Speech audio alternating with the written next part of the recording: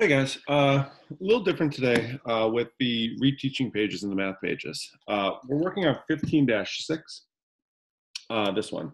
I can't put it up on the big board just because this isn't one that'll kind of be conducive to that. So what we're doing is we're doing problem solving and making generalizations. Generalizations are like educated guesses based on what you know. So it says at the top, here's a generalization that to be tested. Any square can be cut in half through a diagonal. The result is always two isosceles triangles with a 90-degree angle. So we're going to do this generalization. We're going to kind of go through it together. So what I have right now is a square, like so. You can see I already made the diagonal line like this. So I'm going to cut in half, and we're going to see, is that generalization correct?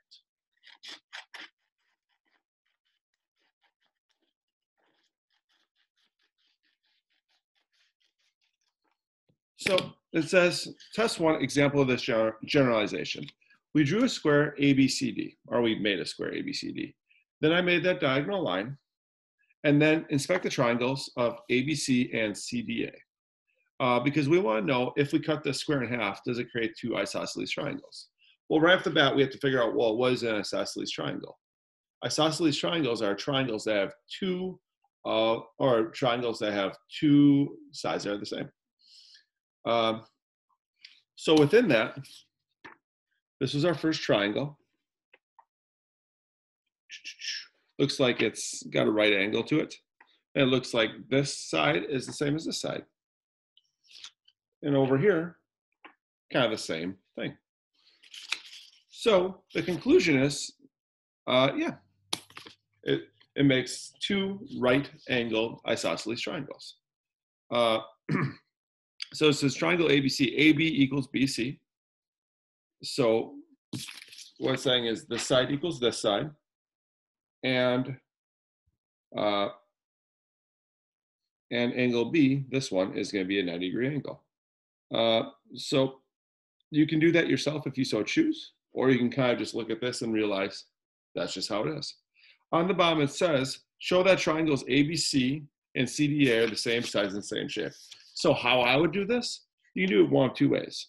You can actually make your square and measure it out, or I would just take my square, cut in half, and then show that they're the same by putting them over each other. See, they're the same. So how I do that on the bottom then is I'd say, okay, they are the same by, and how did I do that? By measuring and seeing that both of these sides, or all these sides were 3 inches if you measure it, or by overlapping with each other and showing that they're the same size that way. It's kind of a hard chapter to kind of do this with, without me being there and kind of explaining things. So just try your best with it. The next page, 15-6, it's the same thing of making a bunch of different generalizations. It says in 1 through 5, test the generalization and state whether it appears to be correct or incorrect. So number 1 says all triangles have right angles. So is that true or not true? And if it's incorrect, give an example to support why.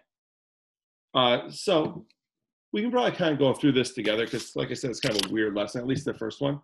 For number 1, all triangles have right angles. No, that's not true because we know that equilateral triangles don't, scalene sometimes don't.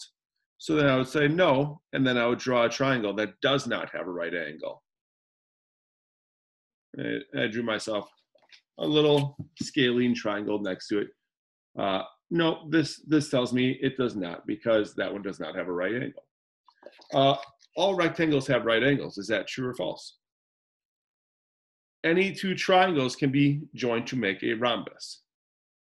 Any two triangles at all. So let's say you have a scalene and equilateral. Can you put them together to make a rhombus? Is that true or not?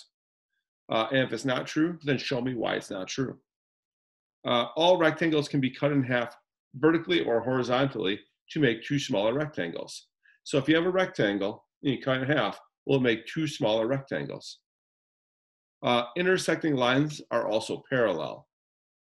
Intersecting lines means they conjoin, they go into each other. Are those also parallel? Parallel means that they're always next to each other. They'll never go into each other. Number 6, how many whole numbers have exactly 3 digits?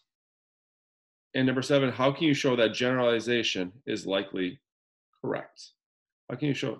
Uh, so with number 7, you're just kind of coming up with your own generalization. And that's it. Like I said, it's kind of a weird chapter. If you have any questions, let me know and I can try and work through this with you. Otherwise, you can try your best and then you can also check the answers as well.